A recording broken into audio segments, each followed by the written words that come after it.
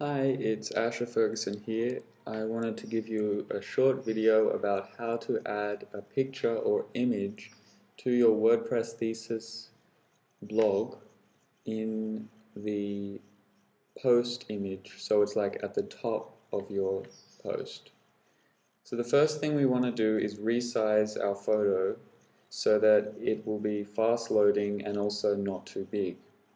There's this great website called resized.com, resizr.com, which gives you a free way to resize images.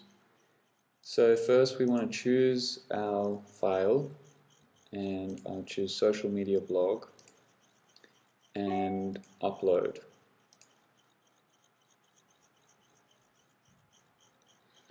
So this is uploading it to their server so that we can quickly adjust it.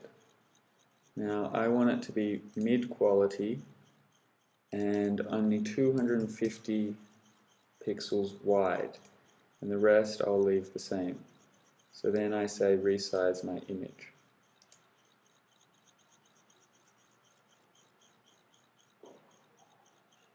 And then they will have done that for you very quickly, and you click to view the image, and then I always right click it, save as social media,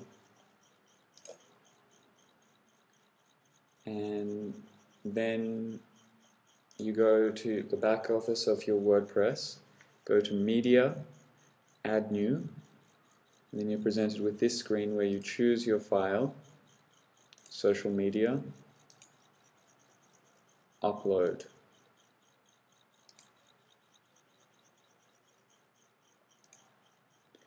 And then it's uploaded to your site, and you're given the option to put alt text, which it should be filled out so that Google knows what's in the image and can give you more rank with your blog post.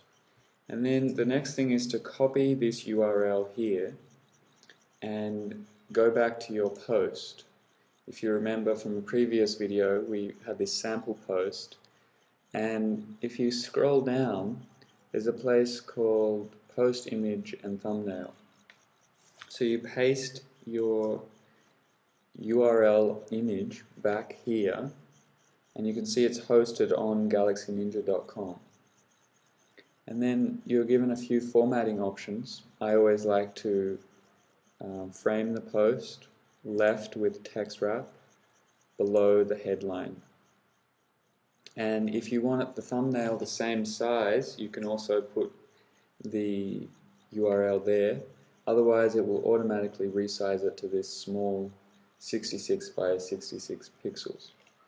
And then you update your post and you're done. It looks like this. Very quickly and easily you can add new images, and that's it. So in our next video we'll give some tips about how to embed a YouTube video and to write a good post to promote that YouTube video. Okay, thank you, bye.